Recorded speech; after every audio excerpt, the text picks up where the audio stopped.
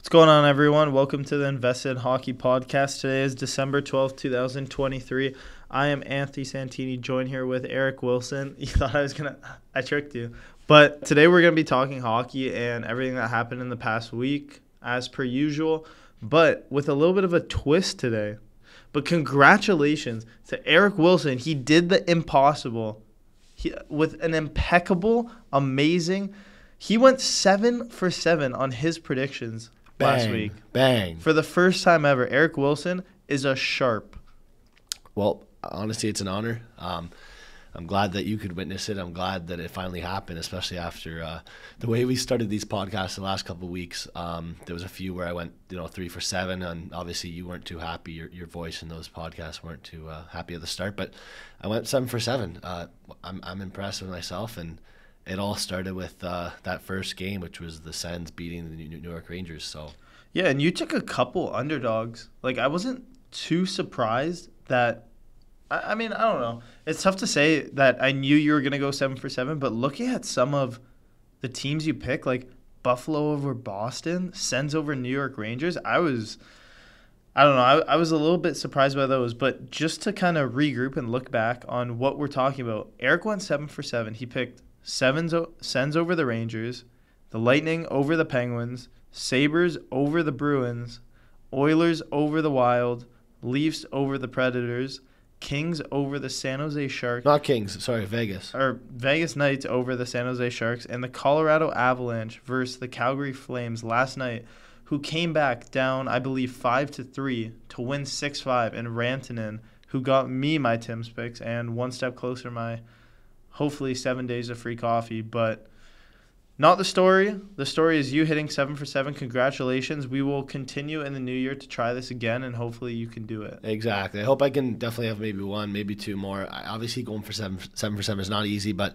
it felt like a bit of a roller coaster just because I don't know, as a Bruins fan, I didn't want the Sabres to win that game, but it just so happened. I feel like once we got the 3 games past that, I was like, okay, I can see it happening. I think that the one we knew Vegas was going to beat the San Jose Sharks, but for them to beat them in a shootout and then for Colorado, it was close. Like it wasn't like it was just easy wins 4-1, but like I think the one game that Edmonton had was 4-1 over Minnesota. Like that was a game where I was like, okay, it's nice to see Edmonton. Yeah, just kind of like walk in, take the game, and that's it. But nothing beats like a hockey game where it's like Toronto Nashville. You just watch the game and it's a good hockey game. So yeah, that was good hockey to watch. We watched that game. Matthews with a goal. He scored last night again Matthews had 2 goals that game against Nashville, I'm pretty sure. I think right? he did, yeah. He had 2. He had another goal last night against the Islanders. We'll talk a little bit more about him in our later segment. But like you said with San Jose Sharks, you weren't too surprised with Vegas taking them on and beating them, although they did beat them all the way in a shootout. San Jose's been playing pretty good this year. Yeah. Like, honestly, they've been playing some good hockey. Granlund's been playing good. Yeah, honestly, like they have a weird system because you don't see the chemistry when you look at their lineup. You don't see like Carlson and there again. You see a guy like Vlasic who like you don't know what he brings in the locker room. You don't know how he motivates the team. And I think it's a guy like him who's kind of bringing that core together. Yeah, because he's a little bit of an older player, which is okay to have on a team that can be struggling because you do need that veteran presence, right? The biggest thing that I can think comes from a team like this having success is, remember at the beginning of the season where any team would just walk in and just cake them? Like, just absolutely, like, they were losing, 10-1, 9-1. Like, they lost, like, back-to-back games by, like, 8+ margins or something like that. Yeah. I think it's just, like, the sheer embarrassment, I guess, of coming to the rink, losing a game like that, which has now motivated them, and especially some of the young players are really starting to produce for a team that kind of struggled to start off the year. Yeah, that makes me think of Thomas Hertl because he had that interview with the reporter where he looked exhausted and he looked embarrassed, and I think that the reporter said to him like, what's going on there in the locker room after that 10-1 loss, and he didn't have anything to say, but I think he's been hot recently. I think he has 5 points in his last 4 games, something like that. If we can pull that up. Yeah, well, we'll if you want to double check that, but definitely with Thomas Hertl. We were kind of talking, I think it was 3 podcasts ago, when it was all this San Jose craze with how bad they've been. We were chatting about should he request a trade because he could be a top 2-line center in the NHL on almost any team. I mean, he would produce on, I think, arguably any team you put him on. And to say, like, all right, let's go play like 3-4 more years on a team that's straight up rebuilding, it's tough to do for him. Yeah, I mean, I just have to point this out here. I was wrong with this. I think I said 4 points in his last 5 games, but last night against Vegas, he had 1 assist, and then the game before that he had 2 goals. Game before that he had 3 goals, and then he had apple. So right now it looks like he has 8 points in his last 5 games. So I definitely was wrong by saying 4 in his last 5 or something like that.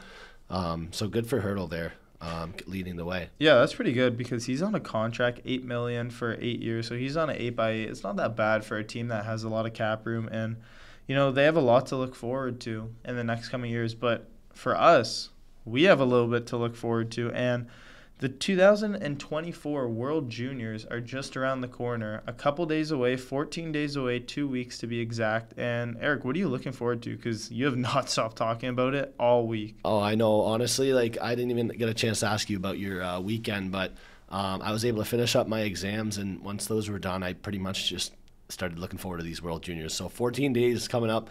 I think I'm just so excited because I'm not familiar with a lot of the guys that are playing this year. So it's like the guys that I do know, they stand out. The guys that we followed in the draft last year, we were together for that draft in the summer. Mm-hmm. It feels more meaningful when you only know a few players on each team, and then it's going to be Boxing Day. You're going to see a guy score 2 goals, and you're like, oh, who's this? Yeah, who is this guy? Right? It's going to be great. There's so much to talk about when we mention the World Juniors, but as Canadians, we're looking at Macklin Celebrini, who's supposed to go first overall next draft. I think that's where the hype is. I mean, on a bit of a more negative note, we are going to get to who we think maybe is going to win the tournament, but I'll say it right now. I'm worried about Team Canada, and I think Team Canada looks weak this year. Yeah, I definitely agree. For me, this is probably the weakest Canadian team that I've seen put out in the World Juniors, and it kind of goes to show not only skill-wise, but their youth, and like you mentioned before, there's a lot of new faces, and it's almost a time where you don't really know what type of players, at least for us, when we're going to watch the games. Like, I haven't watched a lot of Celebrini. I've heard he's great. I've watched a couple of his Boston games, but like little clips.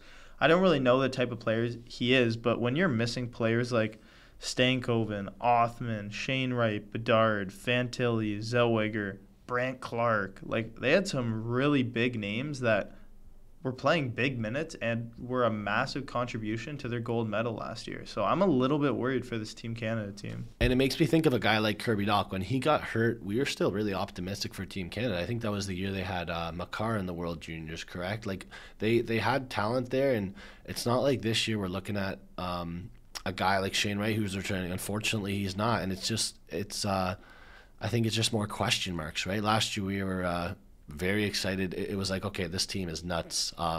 We didn't even know if Bedard was going to lead that team. We thought maybe Shane Wright could step it up and be that number 1 guy, but obviously it ended up being Bedard. But yeah, I think there's a lot of question marks about Canada. There's other teams, including Team USA, where we mentioned we're Canadian, and it's really hard to watch these guys play because we don't get these college games. We don't get these NCAA games. So it's almost like you hear about these guys. We were talking about the Sharks a few minutes ago. You hear about Will Smith. You see some draft highlights a couple months ago in the summer, but we haven't watched Will Smith play at all. We just hear that he's, that 4th overall or whatever 3rd overall pick for he San was. Jose, yeah. Yeah. Yeah, I definitely agree with the young guys. It can be tough because you haven't seen their full development, and it's really hard to gauge how well they are developing, how well they were when they were drafted, before they were drafted, afterwards. So for me, a player like you mentioned, Will Smith, Celebrini, it is tough. We're going to get a really good look at what these players look like, on the quote-unquote big stage, because this, for some players, is the biggest stage that they'll ever play on. Right? Like, you're looking at some players a couple years ago, like Liam Foudy, who was great for Team Canada when he was in, I think, the 2021,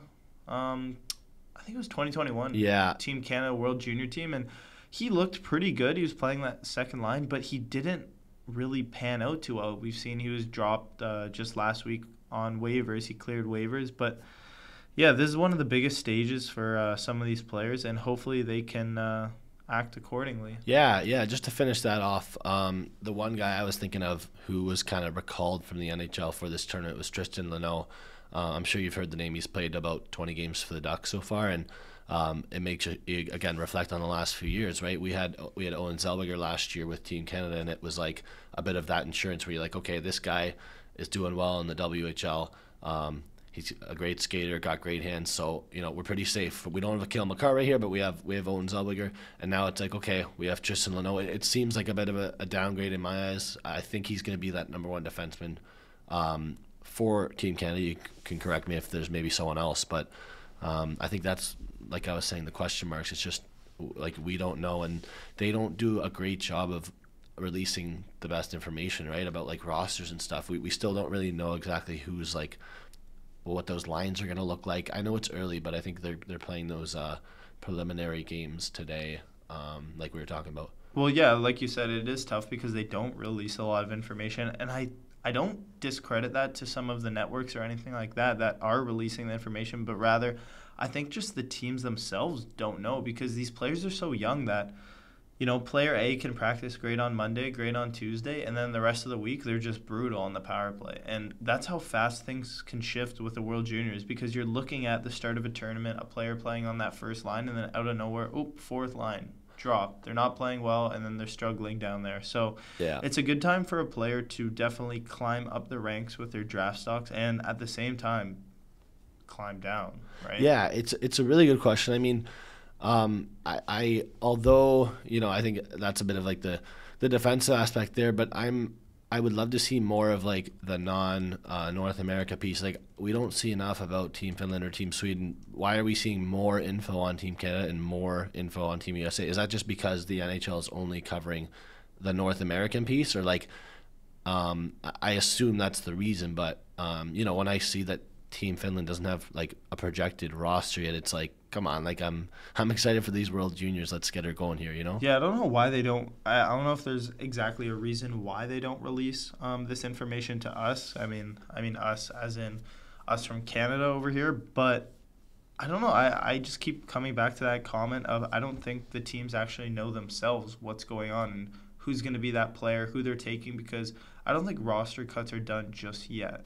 Yeah, it's a really good point, honestly. Like, we still have 14 days. It's not like we have a week. A lot can change in the next 7 days, call it, and then we'll look forward to Boxing Day. Yeah, a lot can change in 7 days, but what can't change, 7 months from now, we will have the NHL draft just about that time.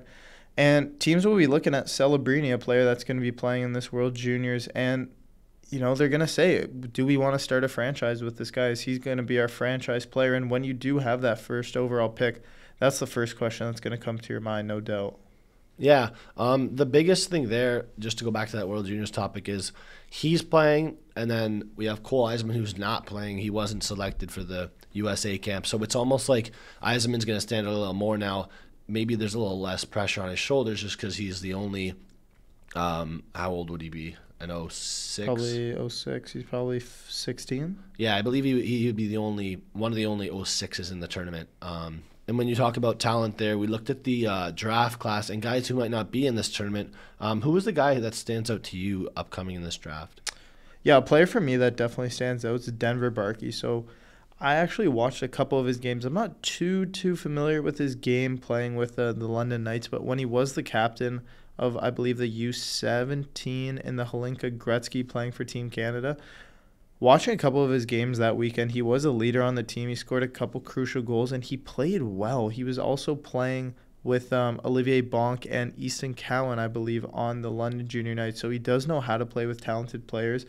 And although he might not be in that top 3 conversation with the upcoming draft, I think grabbing him anywhere in that top 10 can add that offensive jolt to almost any struggling team right now in the NHL. Yeah, good take from you there. Honestly, I'm going to turn that over to a defensive player I was looking into, Zane Perrick. He's from Ontario. He's not going to be playing in the World Juniors, but he's lighting it up in the OHL this year. He has more points than he did all of last year. So for the Saginaw Spirit, he actually won Player of the Month, I think, a month ago for November. And right now he's got 11 goals, 29 apples in 27 games. So 40 points, 27 games. As a defenseman, having 11 goals already is pretty nuts. Oh, yeah. I think we're seeing a very high-scoring OHL. I don't know if you agree, but like we have guys right now. We have someone with 31 goals in 31 games, which is absolutely nuts. Really? So it's almost like I don't think that a guy like Zane Parrick's getting credited for what he's doing. I mean, again, I know we're seeing so many high-scoring games, but I think this is a guy who could go in the top 10, but maybe more of a 10 to 15 guy just because he's a defenseman. I think he's 17 right now, so it's like you never know what happens. But he's 6 foot. He's got the weight, he's got the size, but who knows, right? Yeah, who knows? And definitely it all comes down to when it comes to the NHL draft. Once you pass that top 5 pick, I think it's just team need, and whatever a team thinks they will need, they will go and get, because that's essentially what the draft is made for. You need to fill those gaps and make the right selections. So when players are available, even though if player A is not available, player B may be a backup. I don't want to call players a backup, but you need to have backup options once they start missing off the board. And like you said, any defenseman, especially, I believe you said, 6 foot? Yeah, he's 6 foot, yeah. Any 6 foot tall defenseman, any team would like on the NHL. And it's going to be very interesting looking forward at that draft when it comes next summer. But a team right now that is struggling and will be looking to fill some gaps now that there are injuries is the Detroit Red Wings. And I know you wanted to do a little bit of injury talk, but Larkin, Comfort, and Klim Kostin of the previous Edmonton Oiler player have all been placed on the injured reserve. Yeah, it's a little interesting because the last couple of podcasts we've been able to talk about different teams, different injuries, but we've seen a bit of a standstill. And now it's like, oh, these 3 guys are on the IR for Detroit. Detroit's been through a lot this season, mostly good. We saw DeBrincat start out hot. We've seen the addition of Patrick Kane, which we discussed on episode 8, if you want to check that out. And now it's like, okay, Larkin, their number 1 center, who's been there for the longest, I think, as a Red Wing, is on the IR. Definitely tough for them.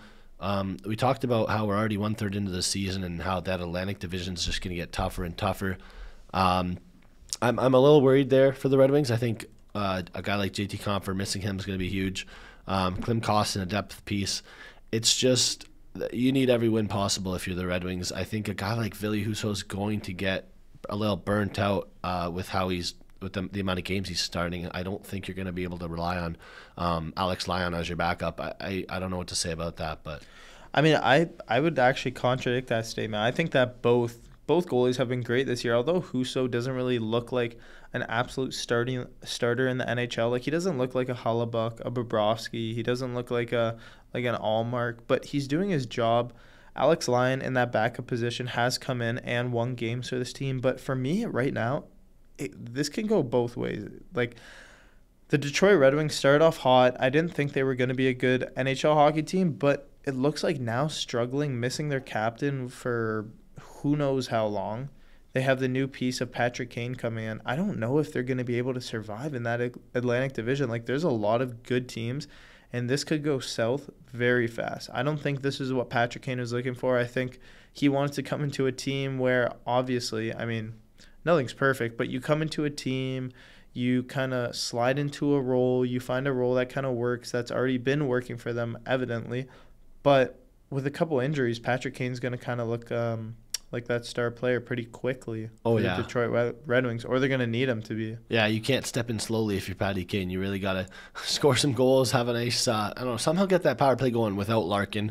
The problem there is there's some room for drop-off with a guy like Shane Gostisbehere, Jake Wallman. Like, it's like, who are you going to throw out when it's a 3-on-3 overtime? You don't really know, right? Like, no. So I'm a little worried as well. I think that brings up the positive maybe area for improvement that the Buffalo Sabres have done in that division, where maybe they end up taking a wild card spot.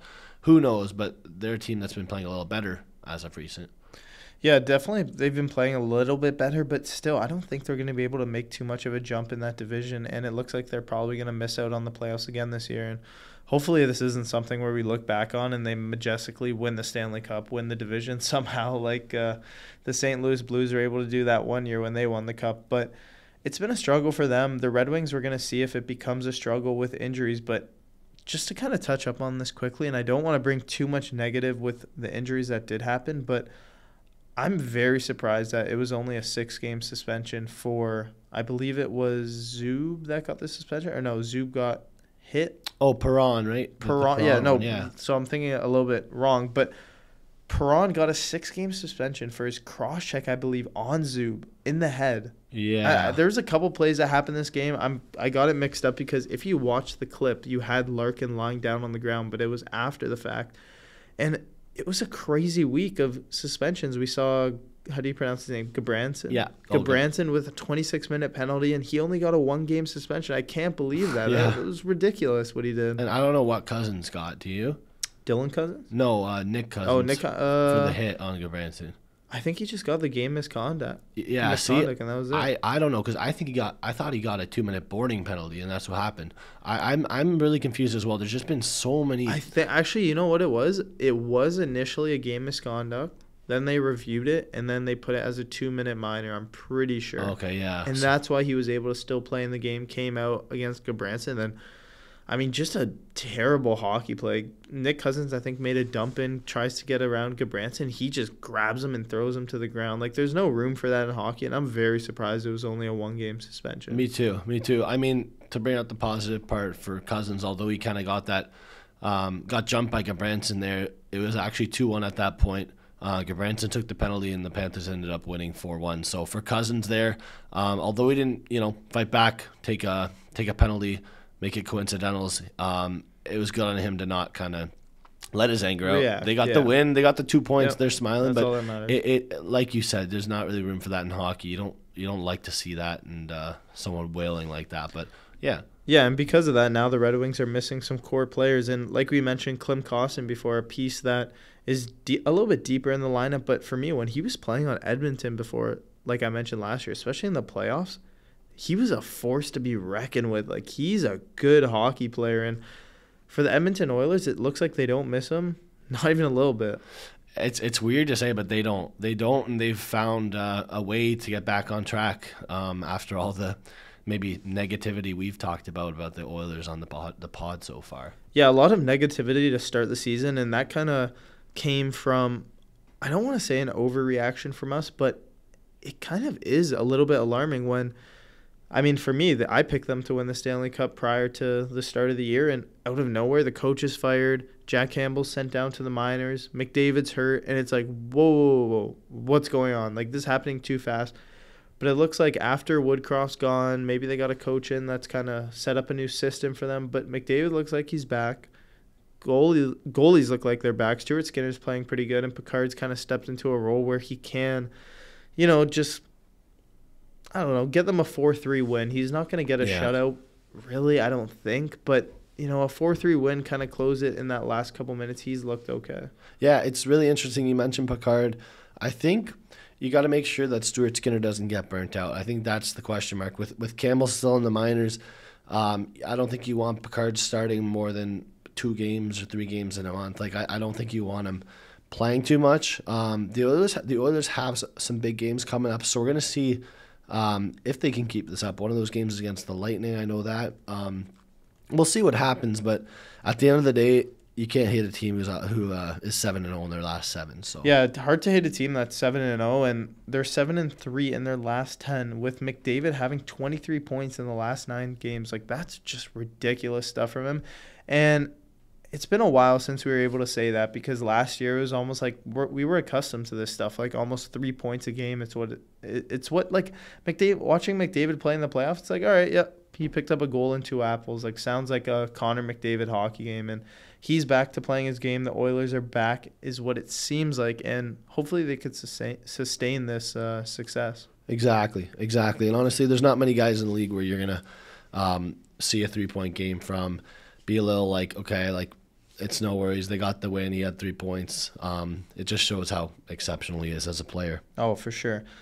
And to wrap up today's podcast, we're going to do something a little bit fun, a little bit different from what we usually do with Eric's picks. We're going to do our best players from each nationality. So sticking with that topic of the World Juniors, and with that coming up, we're going to chat about some of Canada's best players that have been playing in the NHL this season. So, Eric, your first pick for Team Canada? Okay, Team Canada here. Let's get hyped for the World Juniors. I'm going Nathan McKinnon. There's no doubt in my mind, even before last night. He had a great goal to make it 6-5, and they got the win. I'm going McKinnon there. And I'm going to go McDavid, as he should be that number one center playing for Team Canada whenever they do decide to have that tournament. Like we just chatted about, 23 points in the last 9 games. It looks like his goal-scoring form is back, but just his playmaking ability is – it's just ridiculous how good of a hockey player he is. And if he could just keep it up, I'm sure he'll score over 125 points without a doubt. Yeah, good call there. I think we'll move into the USA here. Yep, so for the USA, United States of America, Eric is picking a defenseman. Yep, I'm going with Quinn Hughes here. I have to put respect on the Canucks name, whether or not they end up being that first seed, second seed, third seed. What Quinn Hughes has done is pretty exceptional. He's making the Hughes brothers as a whole look like a very good, brotherly name. Honestly, just putting a lot of respect on the Hughes name. I think a lot of hockey fans who don't watch a ton of hockey are starting to hear the name Hughes, and they're like, oh, there's brothers here. There's 3 guys. It makes it interesting, right? Makes it interesting. There's 2 on the Devils, 1 on the Canucks, but I got to go Quinn Hughes there. I think he's contributing to the success there in Vancouver. Yeah, talking about contributing to success, although Austin Matthews doesn't have the most points on his team, that's led by a player that we'll soon talk about. I'm going to have Austin Matthews as my most valuable player for Team USA, and when you're scoring the most goals in the NHL, he's tied with Nikita Kucherov right now at 19. He just looks elite. And if you're an elite goal scorer in this league, you're going to get paid, you're going to win championships, and you're going to lead your team. And Matthews is just 2 things away from that. He's already got paid. Now he just needs to lead his team to a Stanley Cup final. And that's what I'm hoping for this year. And it looks like with the way that he's playing right now and how this team looks, I think it could happen. I'm not saying that's my pick, but at least for now, Matthews is my pick for the MVP of USA. All right, good call there. I think now we'll move on to Sweden here. So I'm going to build off the Canucks talk. I just mentioned Quinn Hughes. I got to go with Elias Pettersson. I know I moved him in fantasy hockey to you, Anthony, but Elias Pettersson's been great. I think we talked about this in our first podcast, but he brings more than just the goal scoring, more than just the apples. He has a bit of a physical presence. He's not afraid to lay the body for a smaller build, but definitely going Pettersson there. I don't know if you agree or if you're going someone else. I agree he has been well. I'm going to go somewhere else. I'm going to stay on that same topic. I'm going to pick Nylander. So like you picked Quinn and Pettersson, I'm going to pick Matthews and Nylander. So Nylander for Sweden has been my MVP this season, and I think he's going to be the best player going for the rest of, I think, 60 games are left or 50 games. Yeah. I think he's going to sustain, his goal scoring, his point getting. He just looks really good. And until he gets that contract, he's just going to keep working harder and harder. So, although William Nylander hasn't had the best 2-3 game stretch, I think he's going to be able to come out with 100+ points this season, no doubt. Wow, no doubt. That's a good take from you. I'm going to hold you to that and say if he does not get 100 points, I'm going to have to call you out for saying no doubt there. 100 points is nothing to be like playing around with. We talk about 40 goals and how everyone gets 40 goals nowadays, but hey, 100 points, let's put some respect on that. All right. I don't think Willie's ever hit that before. I think he's a good player with a lot of room for improvement. So, I respect you for taking 2 Leafs. Maybe we'll have to talk about a Canucks-Leafs 2v2 battle one day, see what's happening there. But I think it leads us into our last country we're going to be discussing, which is Finland. So who's been the best Finnish player this year? The best Finnish player, and I hope you can agree with me because I think it's just a matter of time, but Mikko Rantanen, although there are some good Finnish players that can make up a good roster, I think Mikko Rantanen, without a doubt, is just by far any competitor in his country. And for me, playing for the Colorado Avalanche, he's already won a cup. He's playing well this season. No doubt he's my MVP for Finland. All right, I'm going to agree with you. We haven't agreed too much on this podcast, but I'm going to agree with you there, Mikko Rantanen. It makes my picks a little easier. I got Rantanen, McKinnon, Pettersson, Hughes, 2 guys from the Avs, 2 guys from the Canucks. And then for you got Rantanen, Nylander, Matthews, and McDavid. Definitely similar picks. All these guys have done well in terms of points this year. But yeah. Yeah, definitely a lot of similar success and something to look forward to as we watch the rest of the season. But something I might blindside you with quickly before we end this podcast. I want to know, Eric, going into the Christmas break, what is the biggest thing that you're looking forward to? It could be food, it could be presents, it could be looking at Christmas lights, it could be working. What is it? Honestly, for me, we're in Canada here. A lot of people watching this might be different, but I'm looking forward to snow. I haven't seen much snow at all. I'm looking forward to the cold weather. I want to see outdoor rinks. I want to see skating. I want to see it snowing on Christmas Eve. I literally just want some snow in the next few weeks. And I think that's just going to make for a good Christmas, throwing the snowballs a little, having some fun. What do you think? I mean, I agree with you, and you kind of took the words out of my mouth. I'm looking forward to snow as well, but in a way that I'm looking forward to the rinks and just kind of going out there. Finally, I was able to find an old pair of blades in my basement, so I'll be able to swap those out so I don't need to constantly get my skate sharpened whenever we play, because we already know that when you go out to the pond, your blades just get ruined. They're done. But I mean, we did, what was that, a year ago, 2 years ago, we went out to the pond here at Brock, and that was so much fun. So just doing that, listening to some music, chilling with the boys, some hot chocolate, that should be a lot of fun. But should be a good Christmas break. We are undecided if we're going to be able to get the podcast going next week, but we'll definitely post something on our Instagram if we do that. Yeah, we're on the road to 10 podcasts. So have a listen, guys. We're on Spotify, Apple Podcasts, Instagram, TikTok, you name it. So give us a shout, have a listen, and subscribe. Thank you. Cheers, everyone, and we'll see you after the holidays.